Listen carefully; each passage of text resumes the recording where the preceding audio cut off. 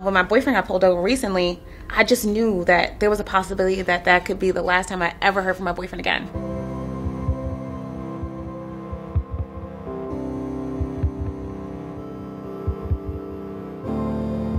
I cried. I remember. And he got into like a fender bender. It wasn't even his fault. I asked him to leave his phone on speaker so that I could hear if something happened. Like I was in the corner listening for gunshots. I just knew that there was a possibility that that could be the last time I ever heard from my boyfriend again.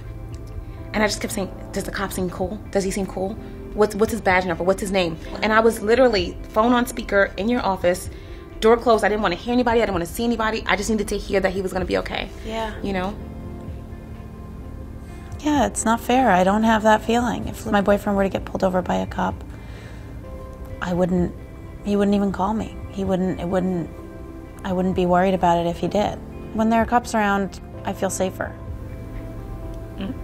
Yeah. It is extremely frustrating to not be able to have these kind of open conversations where it's like, we are, as a community, afraid of the police. Yeah. And because that is not your experience, what we're saying is invalid. Yeah. And it's not fair. And you have to wonder if a whole collection of people are concerned about a group of people that you think are there to protect you, something is up. Yeah. Something has to be up. And even if after having a conversation you still don't believe or feel, at least give us the respect to have those kind of conversations. Yeah. You know? People get defensive because they know it's an issue. Because you know it's an issue. Yeah. You don't want to deal with it. So if you don't want to deal with it, don't speak on it at all. Right. If you don't want to deal with it, that is fine. That is your right. Then shut up. You gotta shut the up. Yeah. You can't be wrong and strong, as my mom says. Yeah. Wrong and strong. Yeah. Yeah. Coming in with a new hairstyle on Monday is one of my biggest workplace anxieties. Like, if I had like this hair on Friday and I come in with like really long, like, you know, wavy, beautiful Beyonce hair, I spend my entire train ride trying to figure out how I'm going to explain to white people how this happened overnight. Because for a fact, somebody's gonna go, Tiff, your hair got so long. And it's like, let me ask you something though. Yeah. As a white person, when you see someone's hair differently, why is it so fascinating for you? So I think it comes from a place of just not knowing, and it's like a nervous. Solange said it best. What'd she say? Don't touch my hair.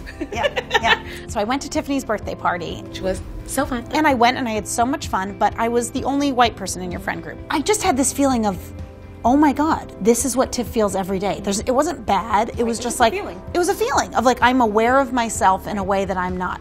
Anytime I danced or even just said something, I was aware of how that was coming out. It made me relook at confidence of like, it's a lot harder to be a really confident, strong woman when no one around you looks like you. Yeah. I felt myself a little scared to be my full self.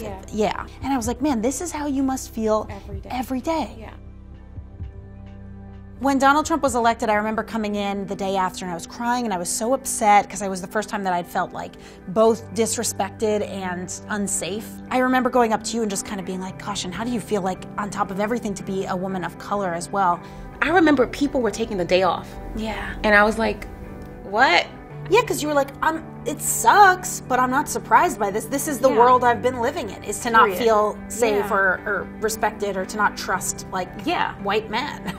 And this goes back to something that I appreciate so much about our friendship. You make me realize when the feelings that are in the back of my head are warranted. Yeah, I was really sad and I cried when I woke up in the morning. And everybody around me was still like sulking and I couldn't relate to that because I didn't think that feeling that way was warranted. Or that you're used to feeling this way all the time, that maybe years ago you took a day off, but now you're like, yeah, I'm used to this. Let's keep going. That disrespect that you felt, that sorrow, that like you couldn't even explain it, was how I felt when there was a week recently that like 4 black men were killed in 2 weeks by the police. And I remember coming in the office and I was so sad and so hurt, and like I'm on the edge of tears right now because I had people coming up to me and saying, oh my God, did you know them personally? And it's like, oh, you don't know this feeling. You know, you don't know the feeling of not knowing them personally but knowing everything about them. Yeah. You know? And knowing that they look like you. And they look like me, and it could be me, it could be my brother that happened to. So no, I don't know them personally, and yes, I do, you know? Yeah. So that feeling that you can't like, that feeling in your stomach that is just like a sadness that you're not sure will go away. Yeah. That's how everyone felt when Donald Trump was elected. And it was like, welcome. Yeah. By having the safety net of each other, it allows us to explore each other's worlds in a way that Yeah. Like you have someone's hand in that world. Exactly. You know? It's not coming out of my nose just now? No. Okay. I love you. You just wanted to touch my hair. Oh, she cut me.